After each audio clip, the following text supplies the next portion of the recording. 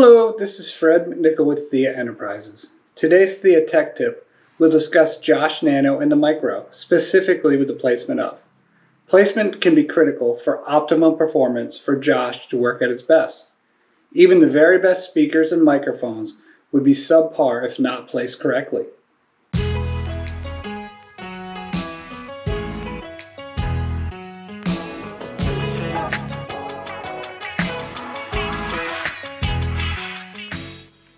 Probably not surprising. Much of what a microphone picks up is not just the voice of the person talking, but also sound reflections. What is or could be surprising is that it's something like only 50% of what a microphone picks up is actually directly from the person speaking. The rest comes from those reflections and reverberations from the room surfaces. Just one of the reasons why voice control is a difficult task. The Josh.ai Nano is designed to be installed on a wall. And that's one of the reasons why the Lutron Josh.ai keypad is the perfect addition for almost every project. Available in several finishes, seen here in palladium satin nickel, snow white plastic, as well as black. It's an elegant solution and probably the best choice for aesthetics and placement for the Nano to listen and process voice commands, thus adding endless customer-generated scenes to the system you thoughtfully designed and configured for your client.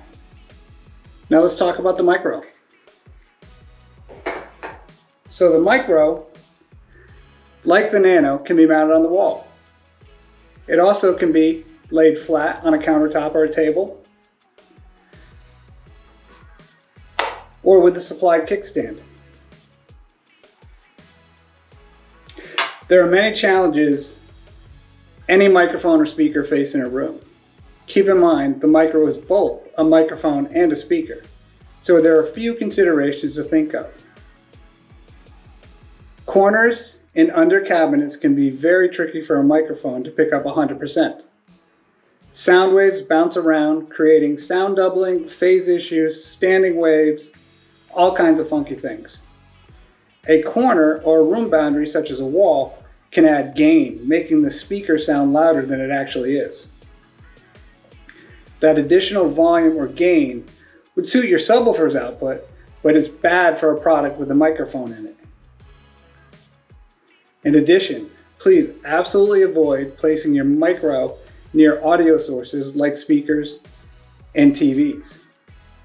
When there are issues and Josh is not hearing correct commands due to maybe heavy client accents, mumbling, or sound problems, the chat log on the portal should be the very first place you access when troubleshooting Josh.